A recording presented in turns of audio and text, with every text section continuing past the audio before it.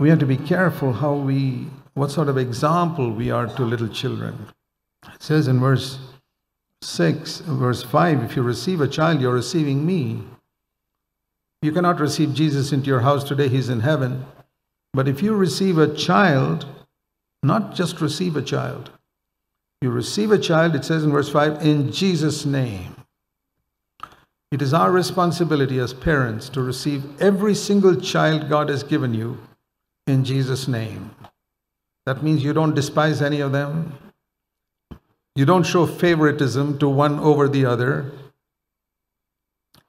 Some who have daughters will show favoritism to the sons. And if some who have many sons, if they have one daughter, they show favoritism to that daughter. They're not receiving a child in Jesus' name. They're receiving children just like any godless, worldly person receives children. And I'm sorry to say that's how many Christians receive their children.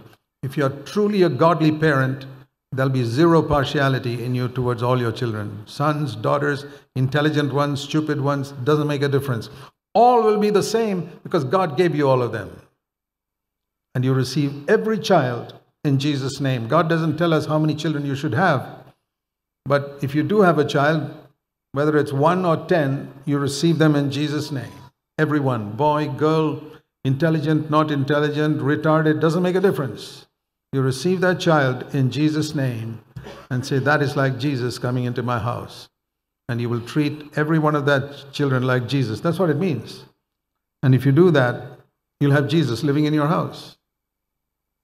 People wonder, how can I have Jesus living in my house? I'll tell you, one simple way, first step, receive every child God has given you in Jesus' name. That doesn't mean you don't have to discipline them. That is not Jesus himself. He doesn't say that is Jesus. That's a child. But I received that child in Jesus' name. And therefore, I want to train that child to bring him up, to serve God and to fear God and to live for him. And so I have to discipline. I've got to love him, correct him, lead him right, or lead her. All right? That's important. And then it says in verse 6, be careful that you don't cause any of them to stumble. That means something they see in your life will cause them to stumble. What are the things that can cause a child to stumble? What they see in your home. Not that this is a small house with only one bedroom. That will never cause any child to stumble. You can teach that child that having a big house and wealth is not the most important thing. What are the things that cause a child to stumble? It is the behavior of its parents, the way they behave with each other, and the way they behave towards the child. You can rule a child like a tyrant, like a dictator. You better listen to me. Does God rule you like that?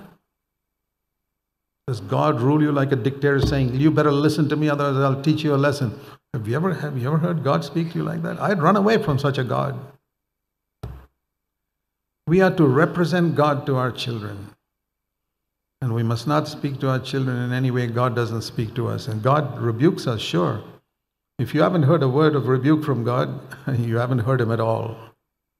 I hear rebukes from God constantly.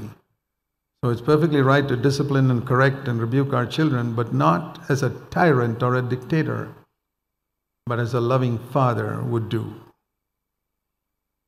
But the way we speak to our children can stumble them. And also, above more than that, the way they see you talking to your wife, or you as a wife talking to your husband. They watch that. They see something, and they can stumble over that. When they're 1 year old, they don't understand. Maybe even when they're 2 years old, they understand. But by the time they're 3 years old, they begin to understand. They begin to understand the tone of your voice.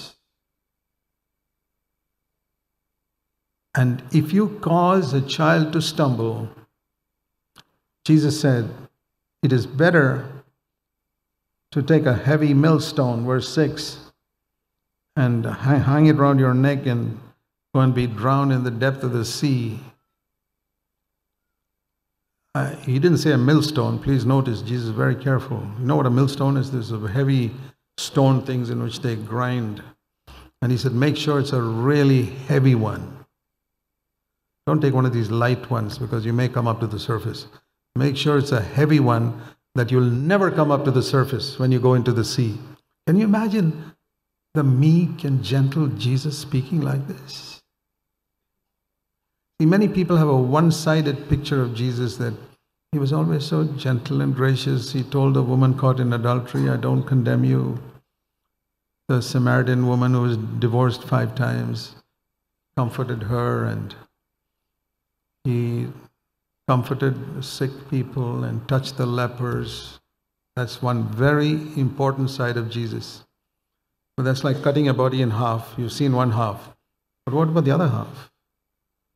This is the other half, where he said, if you offend a little child, you better look for the heaviest millstone you can find, tie it around your neck, strong enough so it doesn't drop out, and find a sea where you can jump and go in. What is that called? Committing what? Suicide. Did Jesus ever ask people to commit suicide? I know he told people to pluck out the eye. That's not suicide. Cut off the hand. That's not suicide. But did he ever tell people to commit suicide? You know, Jesus can't possibly say that. Please read carefully. Suicide is a terrible thing. Nobody must ever do it. It's like murdering. It's like murdering yourself. And Jesus didn't actually say you must cut off your hand or pull out the eye. What he meant was, it's better to lose your eye than to lust. That's what he said. It's better to lose your hand than to commit sexual sin with your hand. And he's saying it's better to commit suicide, which is the worst possible thing, than to stumble a little child by your actions. If you take that seriously, if you see how serious suicide is, and then see that Jesus took that worst possible thing you can do, to murder yourself, and then say, that's better than stumbling a little child. If you took that seriously, you'd be very, very careful about the way you live in your home. You'd be very, very careful about the example you set in your home, and how you behave, how you talk, and how your children see you handle money, or how they see you speak about other people at the dining table, about other people who are not with you. Ask yourself whether you take these verses seriously.